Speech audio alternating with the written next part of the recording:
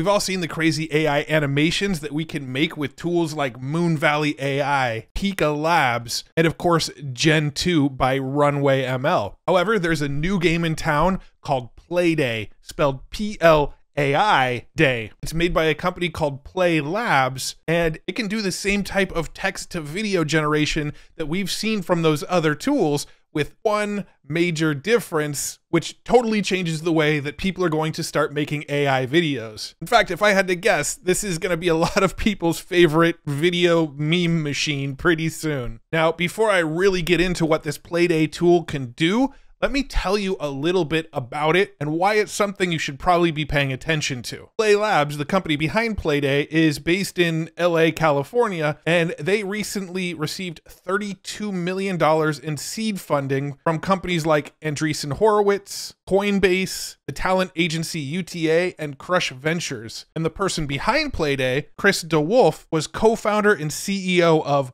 MySpace and Jam City. Jam City being a company behind a lot of really popular mobile games. But this feature in TechCrunch, which is actually the article that I discovered this tool from, shows us what makes this one unique over the other ones that are currently available. And it says so right here in the title. Former MySpace founders introduce a text-to-video generator that uses your selfie to personalize content. You can actually upload images of your face, or really anybody's face, and personalize the videos with that face embedded in the videos. It's pretty wild. Let's just go play with the tool and see what we can do with it. Now, like Pika Labs and many of the other AI generators that are out there, this one does require you to create your videos inside of Discord still. At the moment, it's completely free to use. There doesn't seem to be any limit on the amount of generations you can create with this tool. And I was actually surprised by how fast the generations actually come back to you. Now, looking at some of these other videos that people have created on here, we are limited to about 3 seconds with the generation, which isn't ideal. Something like Runway with Gen 2 allows us to generate 4-second videos, but then we can do that 3 more times, getting all the way up to a 16-second video. Now, let's say you come across a video that you like and you're curious what it would look like with your face in it. All you got to do is click this personalize button and it will generate a new version trying to impose your face onto the video. It's not always perfect. Now, one thing to note about this video is that it's actually not posting publicly to the feed. So nobody else is actually seeing this video with my face sort of superimposed into it. You can see down here in the bottom, it says only you can see this. But if I click this post,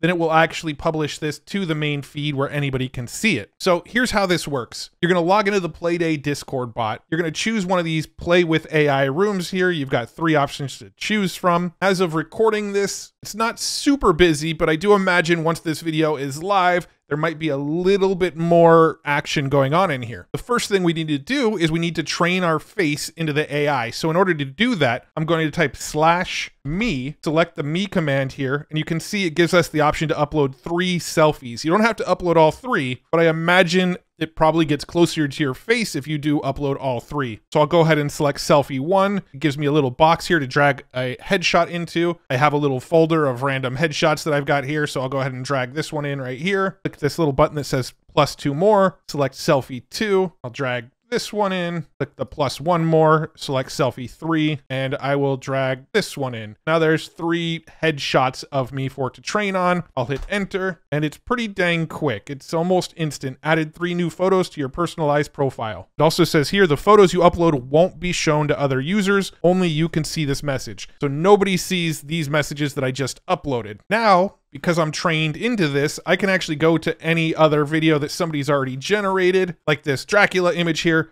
click personalize, and you can now see it says personalizing your video with the Playday engine will let you know when it's done. And you can see about a minute later, this started generating at 8:37. This finished at 8:38. We now have Dracula with my face in it. Now, again, it's not perfect, but it definitely looks more like me than this original Dracula. Definitely added the beard and a little bit closer to my head shape. But we can also generate the videos with this that we want to swap out. And if we look at their how to use channel inside of their Discord, here's some things to know when creating videos. They give you a basic template, a medium of subject in setting, lighting, color palette, art style, details. So example, a close-up portrait of a man in Mojave Desert, cinematic lighting, pastel colors, photorealistic, holding a fire torch, sunset background, high quality. Using close-ups is good if you want detailed faces, for example. It also suggests to improve the quality of the face, you can also start the prompt with a portrait of a man, woman, superhero, chef, etc. Use photorealistic if you want it to look more realistic. If you want it to be more illustrative, use a painting or illustration of, and you can try things like masterpiece and high quality to improve the quality in a general way. Let's jump back into our room 2 here, and I will type /play. And this is the prompt that we use to generate a video. So I will click this, and now we enter our prompt. Let's just try a photorealistic close-up portrait of a man driving a car, masterpiece, realistic. In my head, I see the close-up of the person's face and then sort of the window from the car behind them. I don't know if that's what we're going to actually get or not, but that's what I have in mind. All right, so it took more of the side view. It did take about 2 minutes to generate here. So it's not a straight-on image, but it's not bad either. Let's go ahead and click personalize. And since my face is already trained in, it's going to take about a minute and swap out the existing face with my face. And one thing I have noticed, and I've noticed this not just with this tool, but also when using the face swapper with Midjourney, when using things like Roop, my beard tends to cause some problems. I feel like if you're a little more clean shaven or a little bit more just stubbly, or you're a woman without facial hair, it tends to look a little bit better than when I generate it with my own face for some reason. And here's what it thinks I look like driving in the car. I can see why it's not perfect, because all of my headshots were me straight on, and this is more of a profile shot, so hard to match that up. But like we always say in the world of AI art, this is as bad as it's gonna get. It only goes up from here. If you want to get real silly with it, you can take a video of the opposite sex and swap your face on that as well. For instance, if I took this little video here, click personalize, we get this nightmare-inducing monstrosity here. Now I'm trying the prompt of photorealistic close-up portrait of a man looking into the camera and sipping coffee. Masterpiece, realistic, HD. Here's my video of somebody sipping coffee. Unfortunately, the coffee mug is kind of blocking the face. Let's go ahead and personalize it and see what we get out of it. And here's what that one looks like. I guess it got a little bit closer to me, but it's hard to say because the bottom of the face is cut off. Now, just for fun, I want to train in somebody else's face. So I went and grabbed a few headshots of Elon to see if I can put Elon's face on some videos here. Let's go ahead and type me, add selfie 1. We got this image of Elon here, selfie 2, another image of Elon, and selfie 3, one more. And now it's added 3 new photos to the profile. All right, so let's go ahead and create a new video, /play. I'm gonna do a man in overalls standing in front of a farm, close shot. Hopefully it gets a little bit close up, but not too close up that it cuts off any of the face. All right, so here's our man in overalls in front of a farm, although it looks more like he's flying over the farm. Let's go ahead and personalize it, see if we can get that to look like Elon. And here's Elon as the farmer. I could kind of see it. Just because there was a trend of people close up eating spaghetti for a while, I figured I'd do a close up of a man eating spaghetti. Here's the video I got out of that.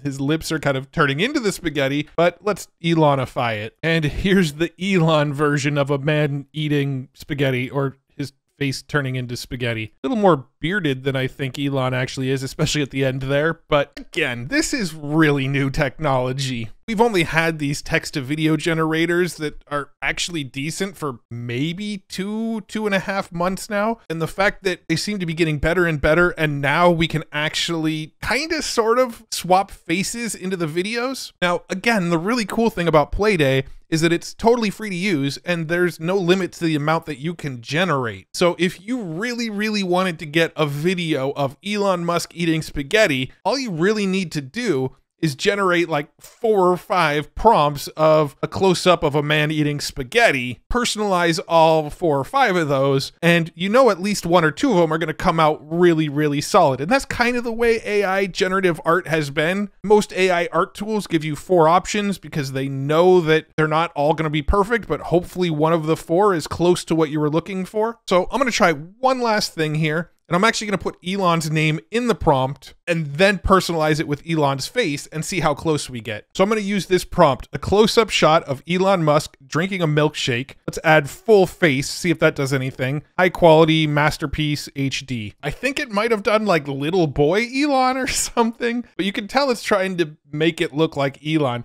Now I'm curious if I actually personalize it with the Elon's faces that I uploaded, is it going to look more like Elon or less like Elon? Let's find out. Also, another thing to note while we're waiting for this to generate, still struggles with hands a little bit. And here's the new version with Elon's face imposed into it. I definitely think it got closer. Here's the new version where I added Elon's face into the mix. Here's the original version that it generated before I added Elon's face in. Original version, Elonified version. Definitely improved when I added his face into it. But damn, them fingers need work. So there you have it. That's Playday, the new text to video generator on the market. Totally free to use, unlimited generations at the moment, at least while it's in beta. I have had a chance to talk to some of the devs and some of the moderators inside of the Discord. They do have big plans for this. They've got some great funding. So I'm expecting big things out of this Playday app. They've already noted in some of the other articles that I read that you will be able to do things like panning and zooming and all the same stuff you can do with Pika Labs and Runway. That's all going to be available in this as well. But now we have the added benefit of customizing the faces and getting them closer and closer to who we want them to look like. And that is something that's really exciting to me. And I'm going to sound like a broken record. Again, this is the worst that it's going to get. We only can go up from here,